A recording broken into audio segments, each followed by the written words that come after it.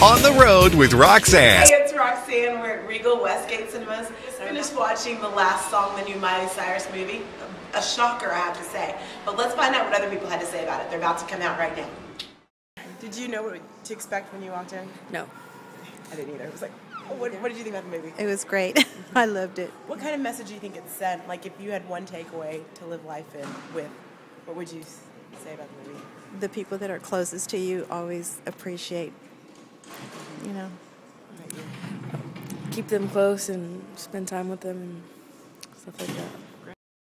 What message do you think it sends that you can live life by? We all make mistakes, but we can recover from them. Great. Thank you very much. Been there and done that with divorce. I thought it was a real good movie. I was surprised.